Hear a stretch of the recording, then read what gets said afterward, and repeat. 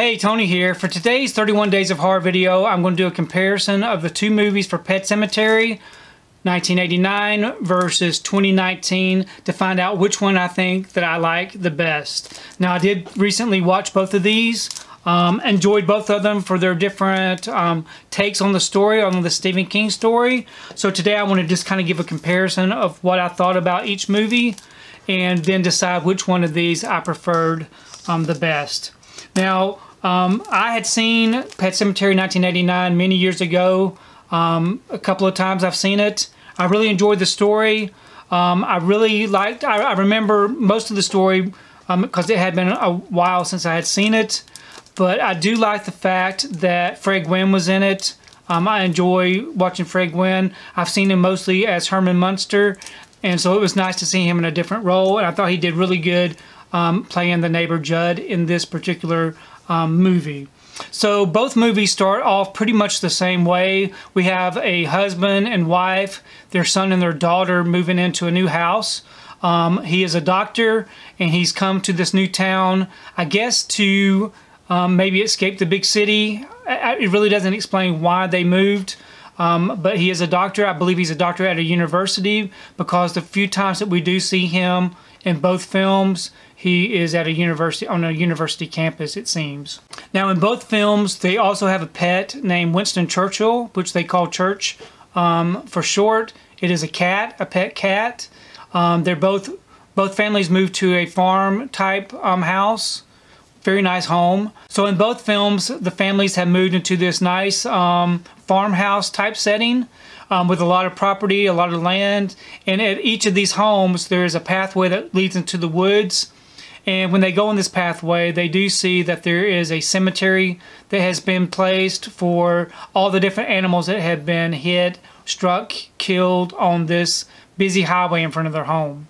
So in both films, there is a student named Victor Pascal who gets struck by a vehicle and has a head injury, and Dr. Lewis has to treat this individual who does not survive this traumatic head injury. I think both films do a great job showing the how bad the head injury is. It's very graphic, which I enjoyed seeing that they would do that in both films.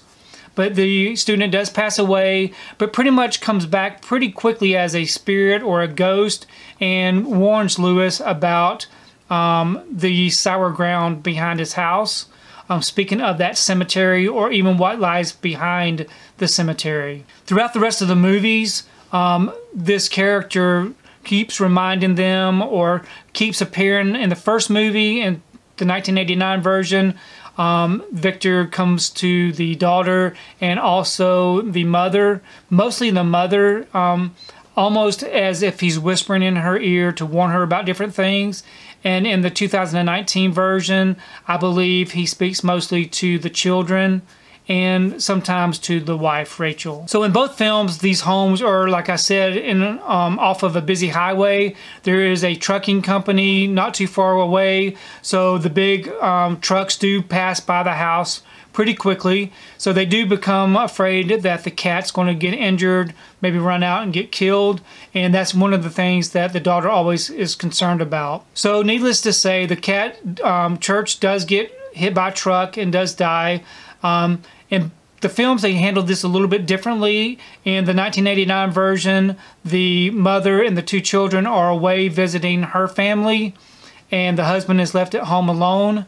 And in the 2019 version, the whole family is there at home. So in one instance, the father is able to bury the cat without the family knowing about it.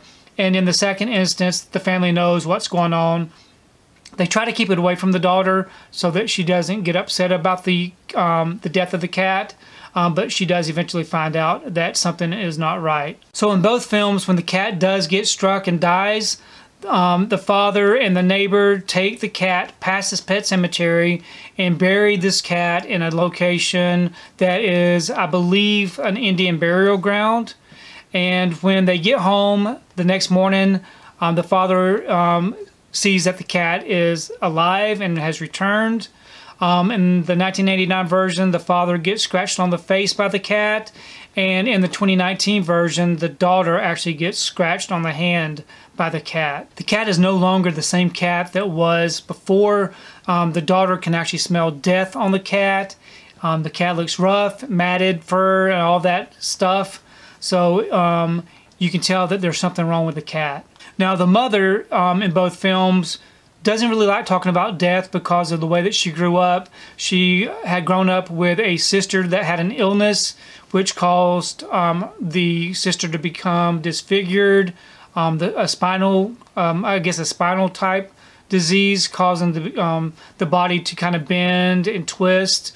So in the first movie, that was shown a little bit more in detail as far as the family dynamic, but not very graphic. But in the second film, the 2019 film, it is more graphic, and the story is a little bit different on how this sister had passed away. Now, the mother, I think her name is Rachel, doesn't like really talking about death because of this. So anytime that their daughter has a question about some sort of afterlife or something to do with death, the mother doesn't really want to talk about it. So as far as the death of Rachel's sister in both of these films, in the 1989 version, Rachel's taking care of her sister alone at home. She's a very young girl at this time and is having to tend and feed the sister. And during that time, the sister does pass away, which pretty well haunts Rachel throughout her life.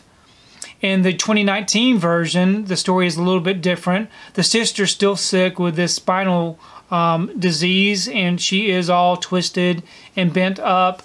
And instead of Rachel going to take the food upstairs to the sister because she's so afraid of her, that she actually sends the food up through a dumbwaiter that's there in the kitchen that runs up to the bedroom of the sister. And as she does that, the sister, I guess when she goes to take the food, falls down the dumbwaiter, and that's a pretty big scare in the 2019 version, seeing the sister there whenever the dumbwaiter is opened up. Now, the next big event that happens in both films, I'm going to talk about the first 1989 film. It has become springtime. The family's out flying kites out in the field there near the house when the father gets distracted and the son, Gage, runs out into the road and gets killed by being struck by a big truck coming down the road. Now, of course, this is very devastating to the family. The next time we see this family, they are at the cemetery burying their son, and we do get a glimpse of Stephen King in the film at this time, where he's playing the preacher that is going over the service for this funeral. Now, the differences between the two movies is that the 1989 version, the little boy Gage is the one that gets struck and killed by the truck, and in the 2019 version, it is not the little boy that gets killed. It's actually the daughter that gets struck by the truck and is killed. So I was very surprised about that whenever I saw the 2019 version. In the 2019 version, there is a 9th birthday party for the little girl, and she's not very excited about it. She does have a lot of friends and family over. She's a little upset about the cat being missing, but she does see that the cat has returned. She sees the cat toward the road, so she goes toward the road, and as she is approaching the road, we see the little boy following behind her. Now, if you're familiar with the first film, you're just waiting for that little boy to get in the road and to be killed by this big truck coming. But the father has actually gone down to the road just in time to pick the little boy up, and save him from getting hit by the truck. But what happens is the truck does end up crashing, and the wreckage from the truck actually hits the little girl, and the little girl is the one that is killed in the 2019 film. Okay, one of the other differences is when the cat does come back. In the first film, the cat brings a mouse or a rat into the bathtub and kind of drops it into the water where the father is.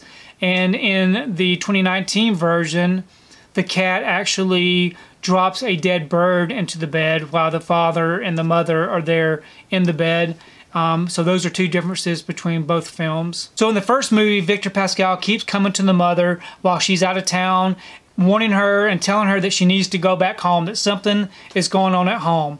So when the mother does finally get home after all kinds of obstacles, she does go to the neighbor's house first and sees that something has been going on. She sees that the neighbor has been killed. And when the father ends up going over there toward the end of the movie, he can see that the mother has actually been hung up from the ceiling and has died.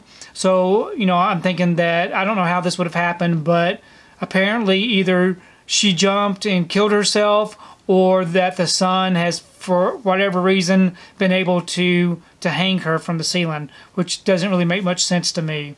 But in the ending of that particular movie, from the 1989 version, the father has taken the mother, when he found her, taken her back to the cemetery and buried her, to where she comes back to life, and at the end goes up to the husband in the kitchen and stabs him and kills him, which is kind of a weird ending.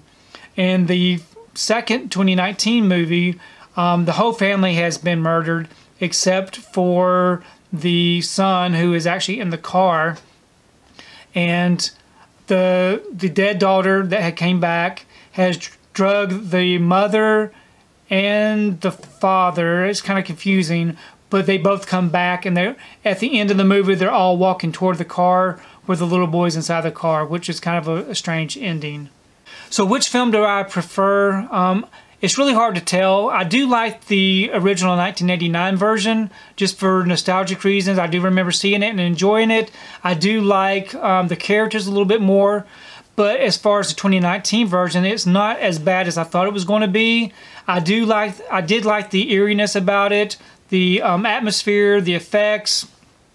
What I did not like about the 2019 version is the ending. The ending, to me, was very kind of off-putting. I didn't really like the way that they left it, with the little boy being in the car, and then the family coming back to, I guess, get the little boy that was still left in the car. So what did I like best about each film? The 1989 version, I enjoyed Fred Gwynne as Judd. I thought he did a better job than John Lithgow did as the same character in the 2019 film. I enjoyed the fact that the little boy was the one that got killed in the first movie. I enjoyed watching the little actor. He was I think he was 2.5 years old. He had some really funny lines toward the end, where he was getting the shot in the neck with the morphine, and just the way that he ran around and stuff, it was kind of comical. I really enjoyed that. But I do like the eeriness of the 2019 version. I thought they did a really good job with it. I just wasn't a big fan of the ending. So which film do I like the best? I'm going to say that I like the original Pet Sematary the best. So which film did I find the scariest? I would say that the 2019 version was the scariest of the both films. Please leave me a comment below. Let me know what you think about both films, if you've seen both the 1989 version and the 2019 version, and which one you prefer. And also let me know if you're a big fan of Stephen King's Pet Sematary. I really do enjoy reading your comments.